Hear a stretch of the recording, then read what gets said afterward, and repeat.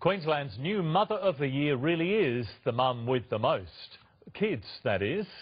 Cindy Rigby has 2 biological children of her own, but you won't believe how many more have called Cindy's place home. The Premier's Hall in Parliament has transformed into a house of love. Words can't describe her. She's pretty much superwoman. Mother and daughter, mother and son. She is Queensland's #1 mum. Cindy Rigby to the stage. The Mother of the Year. This just means more than anybody will ever know. Yeah. You know.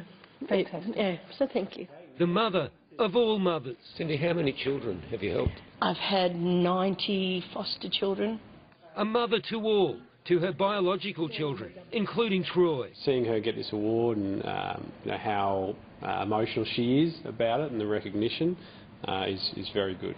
But a mother also to the dozens of broken foster children she welcomed into her home, each one special. That's one more child that will be cared for and looked after and given a chance. Cindy was nominated for the award by her daughter Hayley. Hayley, one of those who never left, never will. Like, there's been multiple times where I have needed her and she's the only one that's been there. Now that Cindy is Queensland's Mother of the Year, she's eligible to become the Australian Mother of the Year.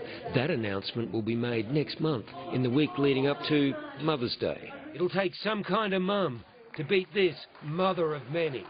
She's my mum. As soon as I got into that house, I knew that there was something about her. For Wilmington, 9 News.